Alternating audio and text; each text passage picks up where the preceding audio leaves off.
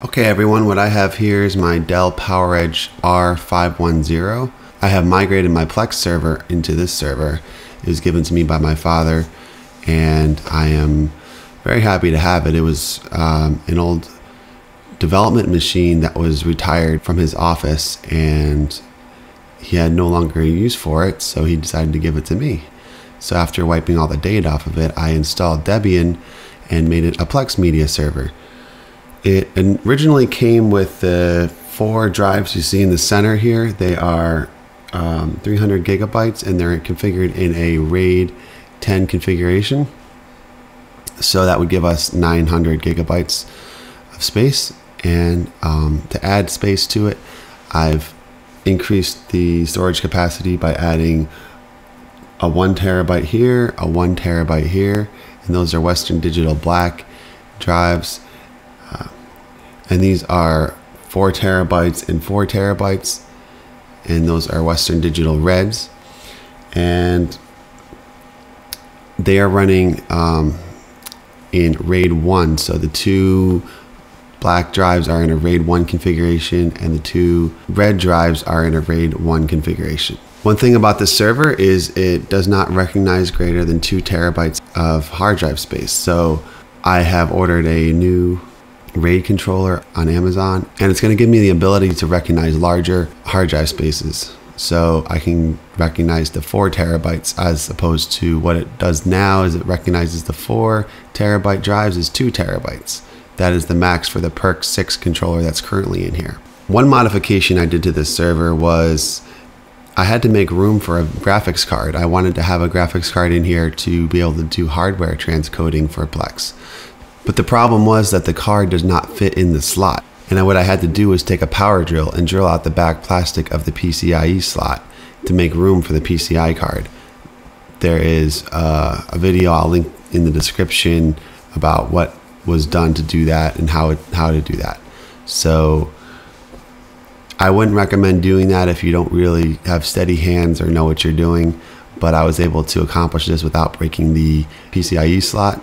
So that's my Dell PowerEdge server, and let's jump into the SSH terminal and let's look at some of the hardware and software that's running on this server.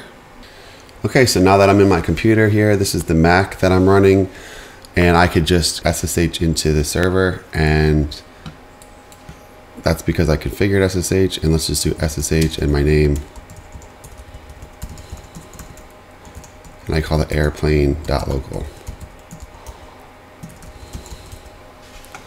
So basically, I'm not going to get into the whole major configuration of Plex and everything like that. Other people have done those videos. I just wanted to show you my installation setup. It's Debian, and if I show you my hard drive setup, I've got an LVM configured. So the LVM is running on the RAID disks, and the RAID disks are seen as single disks in the operating system. So it's really no problem to run LVM. LVM is great for dynamically adding and removing space inside your storage capacity.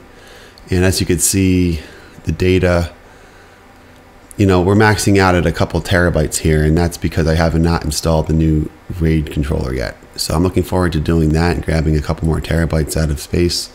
So under LSPCI, I have some PCI Express cards. I have it's a Intel Core Xeon 5500 Core i7, and I believe there's 2 CPUs altogether. Those are physical CPUs, and I believe there's, I think altogether 8 cores. Let me see, cat proc CPU info. All right, so yeah, I have, scroll up here. Yep, there is processor 0, and this is the information about the CPU, and these are the different cores. That's processor 1, 2, 3, 4, all the way up until, so, oh, okay, I have 15 cores, not just 8. So I think that's 8 per CPU. And if I do proc mem info, you'll see that I have total memory 24 gigabytes of space. So that's not bad. Okay, so the graphics card information is displayed here, and actually it's not a P2000, it's a Quadro K2000. It's probably a lot older than the newer models, but it's working pretty well for transcoding, and it does the job for me. I only run one video at a time typically, so it's not really too big of a deal. And all is well. So to install Plex, what I did was go to Plex Media Server, download, and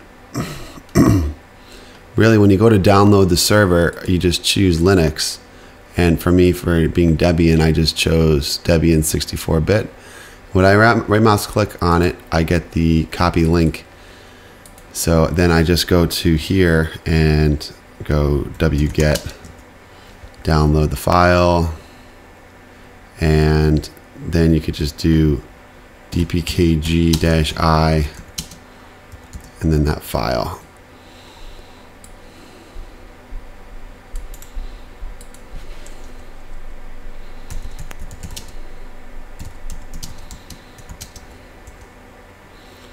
So it just basically updates the existing installation.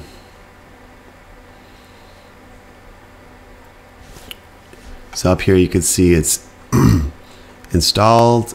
It's got hardware encoding right there, NVIDIA GPU card. And